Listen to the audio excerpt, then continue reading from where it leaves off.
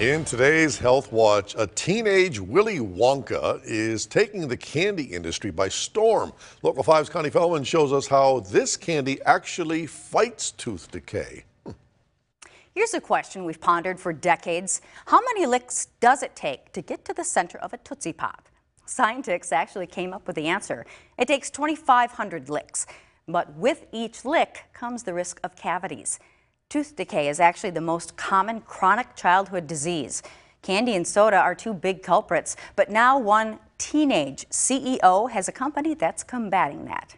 My dad always told me, you shouldn't have candy, sugar is terrible for your teeth. But Alina Morse wasn't going to accept it. So I asked him, why can't we make a healthy candy? And that is how Zollipop was born, a lollipop that cleans your teeth. Its inventor, the youngest CEO ever to grace the cover of Entrepreneur magazine. The idea came to Alina at 7. She cooked up concoctions, asked her dentist questions, and had friends sample them. Zollipops use a low-calorie sweetener called erythritol. It reduces the acid in your mouth that causes bacteria, which can break down enamel. She used $4,000 she saved from past birthdays. Her dad matched it, and together they found a production facility and distributor. By 9 years old, she got her first yes. 18 months later, she turned a profit. Now, it's a multi-million-dollar company.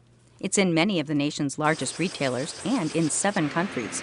Her #1 tip for wannabe business owners: write it down, use support networks and social media groups, gather a team you trust, and ask a lot of questions. As adults, we kind of quit asking questions, but kids haven't tried things, and they have great questions, and listen and explore those ideas with them. Her future mission is to create, or as she says, zollify, more products. It really is not only a successful company in my eyes, but also a company doing good.